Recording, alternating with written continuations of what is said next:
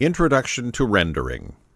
After putting your time and creativity in modeling, now it is time to give the final touch to your object, and that is rendering your object. 3D rendering is the process of producing an image based on three-dimensional data stored within a computer. 3D rendering is a creative process that is similar to photography or cinematography, because you are lighting and staging scenes and producing images. The three-dimensional data that is depicted could be a complete scene including geometric models of different three-dimensional objects, buildings, landscapes, and animated characters. Artists need to create this scene by modeling and animating before the rendering can be done. The 3D rendering process depicts this three-dimensional scene as a picture, taken from a specified location and perspective.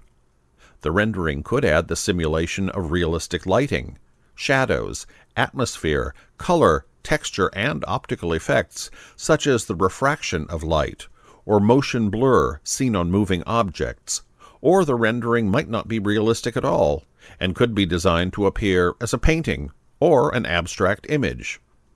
Note, even though they are called 3D, these images are not the same thing as the 3D movies that were popular in the 1950s, which created the illusion of depth on a movie screen when the audience wore special glasses.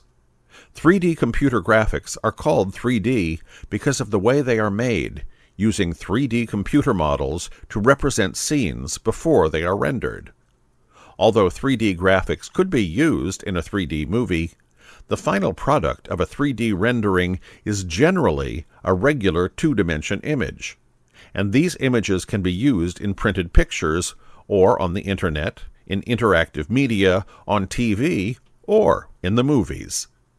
Rendering sometimes takes a long time, even on very fast computers.